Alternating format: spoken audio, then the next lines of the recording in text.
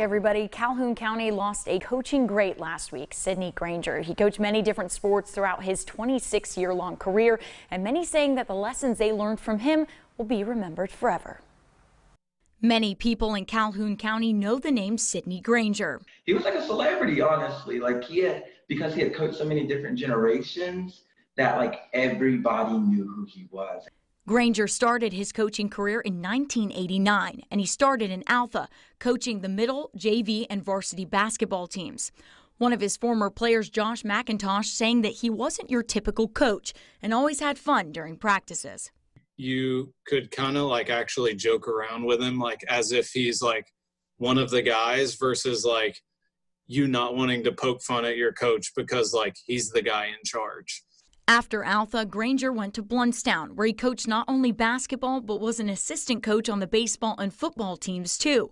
Current Tigers baseball coach Emery Horn said he remembers having conversations with him on morning bus duty.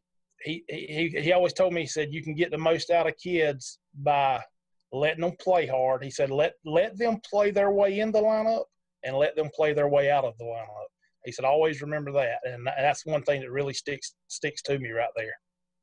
Coach Horn's sons both played for Granger on the middle school basketball team, and even though Coach Horn didn't play for him, there was plenty of father-son duos in Blountstown he had coached, like Michael Ingram and his dad Michael. Ingram said Coach Granger made his dad a great outfielder and made him one too. He wanted everybody to succeed, no matter what position you were playing, he wanted you to be the best in that position, and he was going to do what it took for you to be the best in that position. No matter which team he was coaching, the student athletes he impacted through his decades-long career each took away a special lesson from him.